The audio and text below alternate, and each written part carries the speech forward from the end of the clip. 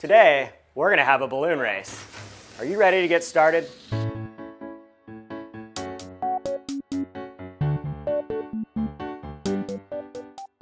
Hey gang, welcome to STEM at Home.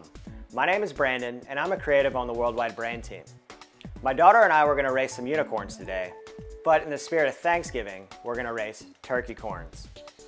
Now you may be asking yourself, what is a turkey corn? Well, it's the animal you make when your daughter loves unicorns, but you're making a Thanksgiving video. Hey kids, science can be a lot of fun, but it can also be dangerous. So please make sure you have an adult present for your experiment. Thrust is created by the release of energy. When you blow up a balloon with air, it's stored as potential energy. By releasing the balloon, air escapes, creating thrust, which moves the balloon forward. Blowing air can be pretty useful. In fact, we use it to cool our servers, workstations, and PCs.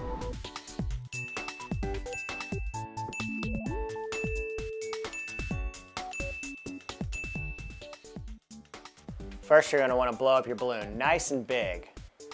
Now you're going to want to spin the end and clip it off with a clothespin here so you can keep the air inside the balloon while you finish your build. Now just grab your straw and you're going to want to put two pieces of tape right in the center of the straw. We're going to tape this to the balloon, but it's easier to go ahead and put the tape on the straw first.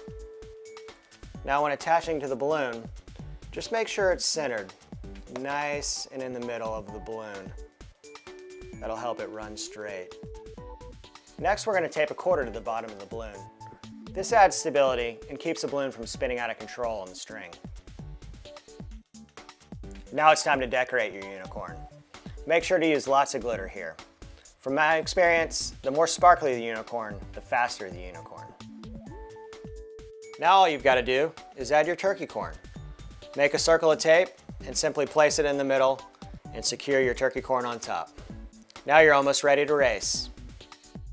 Now just run your string through the straw. This is what your balloon racer will travel down during the race. You'll need to find a place to run your strings. I'm running mine from my mantle all the way down to an end table about 35 feet away. So I'm going to cut two 35-foot pieces of string, one for each balloon. Before you race, remove the clothespin and hold the ends with your fingers. That way none of the air escapes. At the count of 3, each person let go of their balloons. 3, 2, 1, go.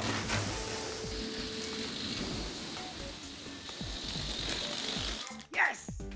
Yes! Thanks for joining me on this episode of STEM at Home. I hope you enjoyed making your balloon racers. Bye kids. Oh, sweetheart, it's okay. Second place is still good.